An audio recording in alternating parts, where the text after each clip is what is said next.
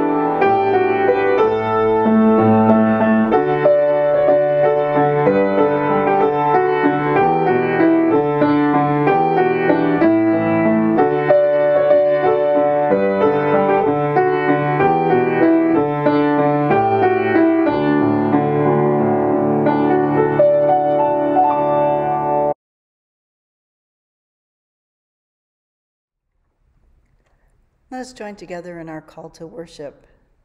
We have been called the salt of the earth. We have been called the light of the world. We have been called the city set on a hill.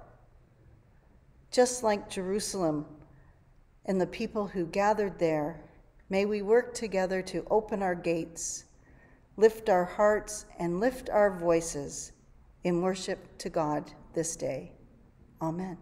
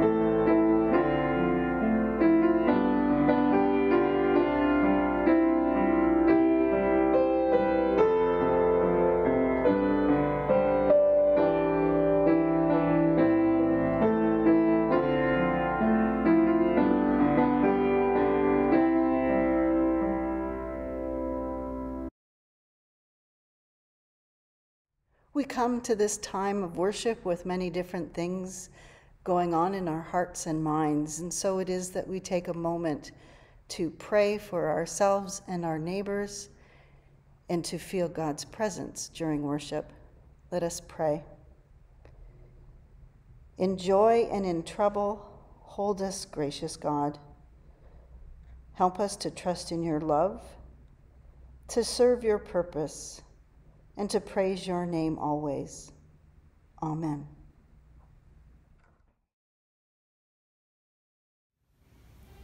Today's scripture reading is from Nehemiah, chapter 2, verses 9 to 20a. I'm reading from the New Revised Standard Version of the Bible. Then I came to the governors of the province beyond the river and gave them the king's letters. Now the king had sent officers of the army and cavalry to me. When Sanballat the Horonite and Tobiah the Ammonite official heard this, it displeased them greatly that someone had come to seek the welfare of the people of Israel. So I came to Jerusalem and was there for 3 days. Then I got up during the night, I and a few men with me. I told no one what my God had put into my heart to do for Jerusalem. The only animal I took was the animal I rode. I went out by night to the valley gate, past Dragon's Spring, and to the Dung Gate, and I inspected the walls of Jerusalem that had been broken down, and its gates that had been destroyed by fire. Then I went on to the Fountain Gate and to the King's Pool, but there was no place for the animal I was riding to continue. So I went up by way of the valley by night and inspected the wall. Then I turned back and entered by the valley gate, and so returned. The officials did not know where I had gone or what I was doing. I had not yet told the Jews, the priests, the nobles, the officials, the rest that were to do the work. Then I said to them, "You see the trouble we are in, how Jerusalem lies in ruins and its gates burned? Come, let us rebuild the wall of Jerusalem, so that we may no longer suffer disgrace." I told them that the hand of my God had been gracious upon me, and also the words that the king had spoken to me. Then they said, "Let us start building." So they committed themselves to the common good. But when Sanballat the Horonite and Tobiah the Ammonite official and Geshem the Arab heard of it, they mocked and ridiculed us, saying, "What is this that you are doing? Are you rebelling against the king?" Then I replied to them, "The God of heaven is the one who will give us success, and we, his servants, are going to start building."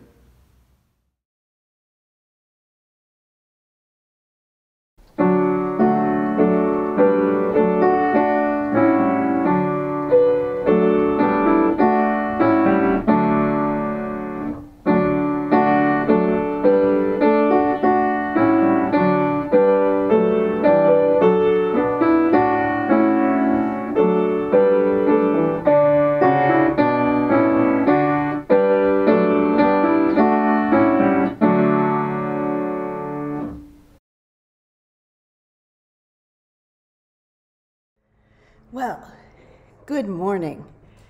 I thought I'd like to start a band for us. So there's nobody else around, so I'm going to do a song, and then I'll be the band for the church. What do you think?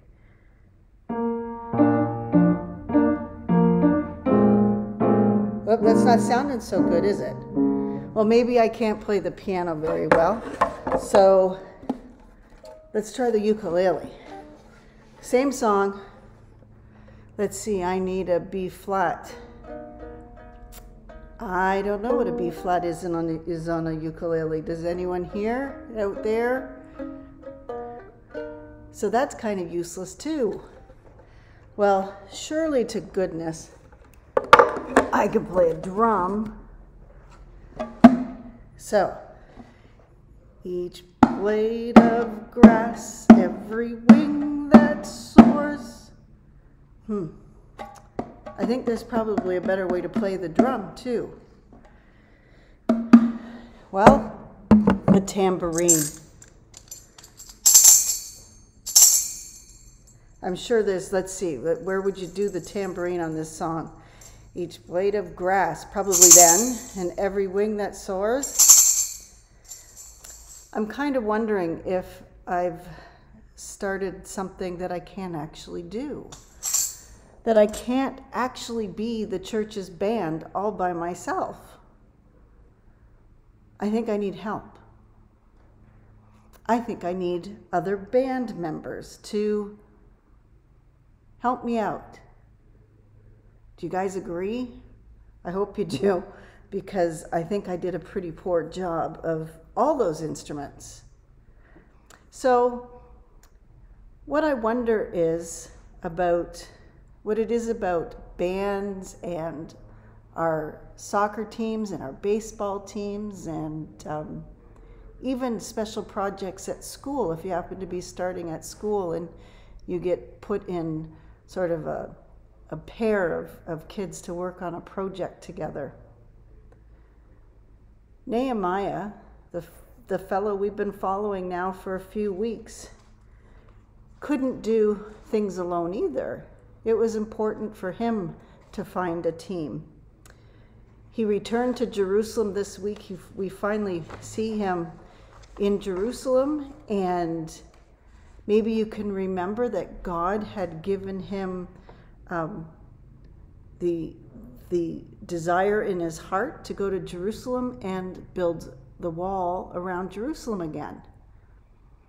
Well, it's a pretty big wall. It's very, very tall, and it's very, very wide, and it's not actually too long, about 2.5 miles or something like that, something in kilometers. So he goes, and he knows he can't build that wall alone, and so he gets the people around him to help him. So I'm wondering if you've ever had something that you want to do that, you know, you might want to try alone at first, and then you realize that you can't do this alone, that you can't maybe play soccer alone. You need somebody to keep the net. You need somebody to pass the ball to. You need another team to play against. So one of the things we can be thankful for is that God has given us a team. God has given us people around us to help us when there's things that we can't do alone. Maybe your teachers online or in the classroom this week have been able to help you do different things in school that maybe you had forgotten or didn't know yet. Or maybe your grandson, maybe one of you helped your grandma or grandpa put an app on their phone this week. There's lots of ways that we can help each other, and not one of us can do everything alone. So as we go out into the week, I think we need to thank God for the people who are on our team, the people who love and support us and will help us get the things that we want to get done or dream about doing, make us a success at them. So what I would like us to do now is say a little prayer. Living God, we thank you for this time together, and we thank you for the many people who are in our lives that can help us. The teachers, our grandparents, our parents, all those who care and love us. We ask that as we go about doing your work in this world, that we remember that we can rely on others and trust that you will be with us always. In Jesus' name, amen.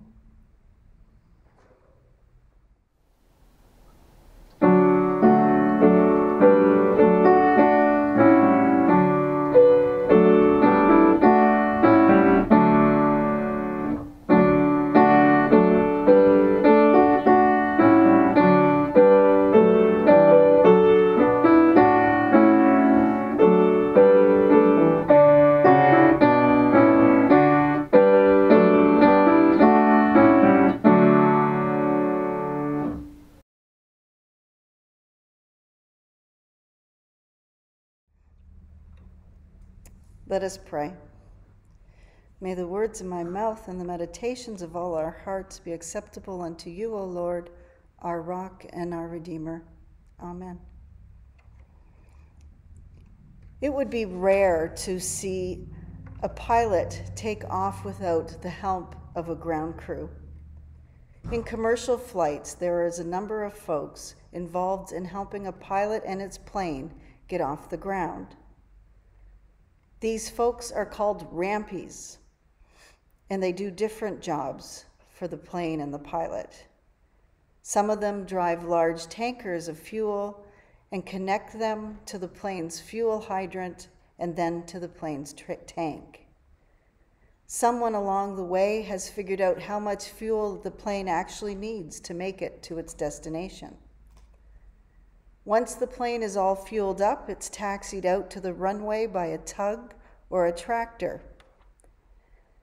And once it sits on the runway, there's a whole crew of people who take over, the flight crew. Those who manage the plane's operation while in flight. The pilot, a co-pilot, and flight attendants. We've heard the saying that it takes a village to raise a child. Well, it takes a good flight crew to raise a plane into the air and keep it there. We've heard about Nehemiah, his sadness when he heard about the ruined state of Jerusalem, his desire to return to the homeland of his ancestors from Persia, his patient prayer life while he waited for God to give him the perfect time to take action, and of course, the king's permission that was finally granted. In today's reading, Nehemiah has finally arrived in Jerusalem. He has traveled for 3 months and covered 1,450 kilometers with an entourage of military folks meant for his protection and so that others knew how important he was. So when he arrived in Jerusalem, he consequently had caught the attention of the authorities, and he wanted to lay low and not be noticed for a while. So he waits 3 days, and under cover of dark, he goes out and checks on the wall. He goes from gate to gate, inspecting the wall inside and out, surveying the damage for himself. When he gets back to where he was staying, he speaks to those who are with him and know of his project. He shares with them not only his plan, but also that God had provided for him everything he needed in order to get to Jerusalem, and that he was sure and had faith that God would give everything that was needed for Nehemiah and the workers to complete the wall in Jerusalem. Change happens at the speed of trust.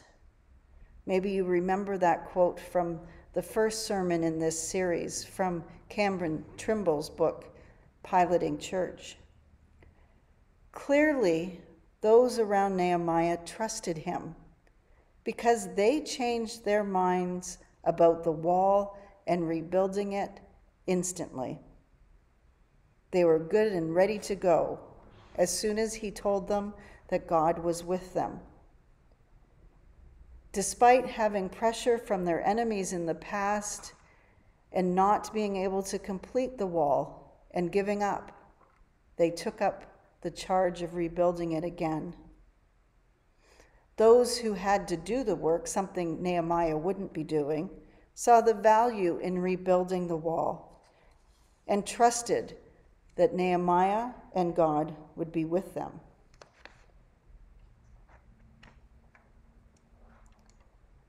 It took a crew of laborers, priests, and watchmen to get the job done. This series, Come Fly With Me, uses some of the thoughts expressed by Cameron Trimble in her book. My hope is that as a team we can take on the task of figuring out what is our wall. In other words, what can we do together that unifies us in a common purpose What can we name that is important enough to do even if there is opposition and challenges from others? What ministry would give us a sense of accomplishment upon completion? I don't know, do you? Maybe our Nehemiah has already seen or heard something that is calling them to act, and they need us to help. Maybe our Nehemiah is still praying about what to do. Or maybe our Nehemiah has already stood before us and shared their vision of what's possible if we work together. I do believe that there are possibilities and that they are endless once we are clear on who we are and what we want to do. I do believe that there will be a common vision, a ministry, or a task that will help us succeed at rising up for God. And I do believe that we have a great group of rampies and flight crew that can see us fly high and raise up for God. Like Nehemiah, we have the time to give birth and deliver great things for God. Let us trust in God and keep our eyes and ears peeled for the ministry opportunities that will draw us together and for the ways that we can fly high for God. Amen.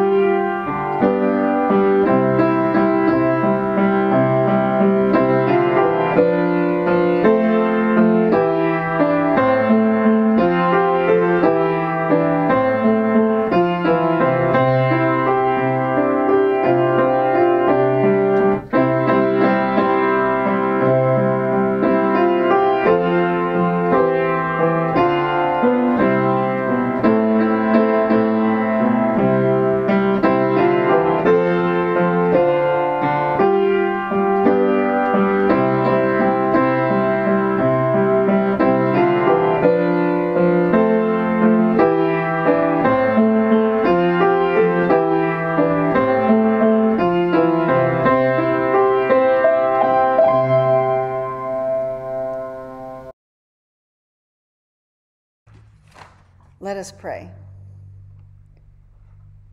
Gracious God, we pray for the faithful all over the world, that all who love you may work together to bring about your kingdom here on earth.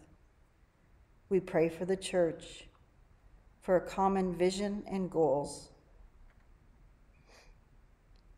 We pray for peoples and leaders of nations, that they may be reconciled one to another in pursuit of justice and peace, not just for their own lands and people, but for all.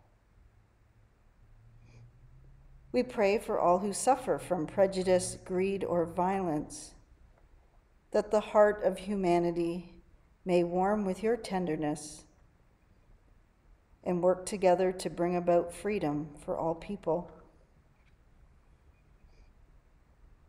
We pray for all in need by reason of flood, fire, winds of storm, that they may know the hope of your faithfulness through the common vision of love offered by you through us.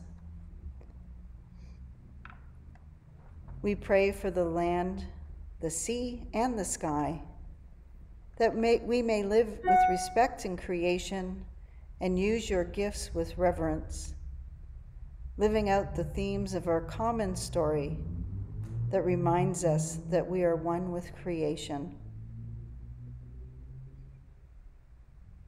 We pray for all who suffer in sickness, loneliness, fear, or loss, that those whose names are in our hearts and the hearts of others may receive strength and courage from our understanding that you are always with us. God of compassion, into your hands we commend all for whom we pray, trusting in your mercy now and forever as we join in the prayer made known to us through Jesus. Our Father, who art in heaven, hallowed be thy name. Thy kingdom come, thy will be done on earth as it is in heaven. Give us this day our daily bread, and forgive us our trespasses, as we forgive those who trespass against us. And lead us not into temptation, but deliver us from evil. For thine is the kingdom, and the power, and the glory, forever and ever. Amen.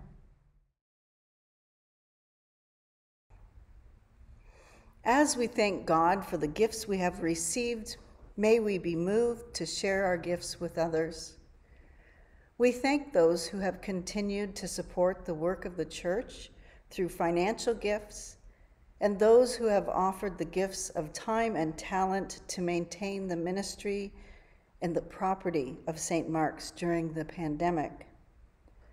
Your gifts are an important part of allowing us to continue to reach out with love into the community, part of allowing us to build and maintain a team of volunteers and staff who are working together to fly for God. May God bless all the gifts that have been offered and bless us as we seek to build heaven on earth. Amen.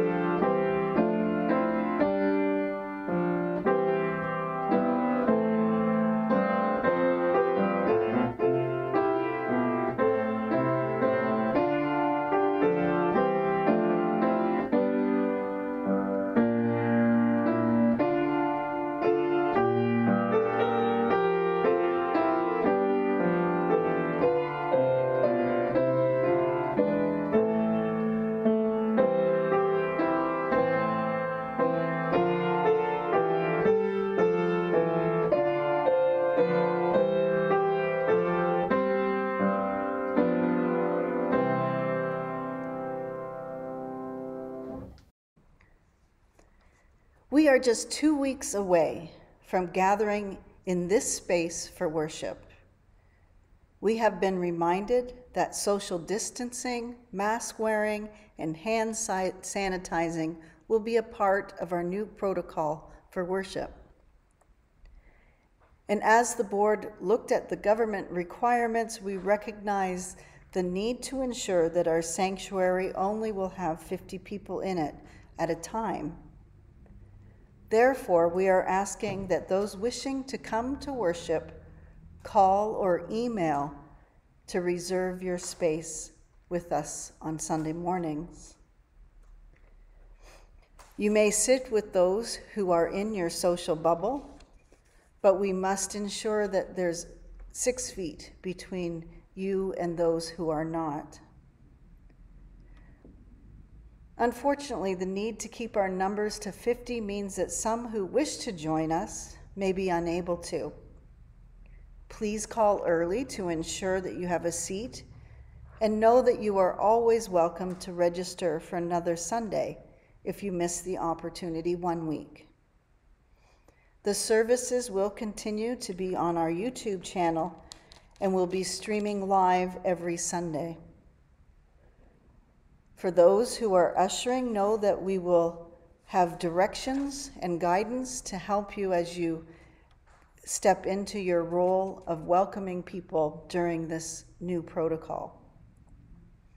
Please watch the newsletter and the website for up-to-date information. Again, we look forward to seeing you at worship and understand that if you may wish to continue watching us electronically while the pandemic continues. And so as we end our worship today, may we each know that the love of God, the peace of Christ, and the fellowship of the Holy Spirit is with you and those whom you love now and always. Amen.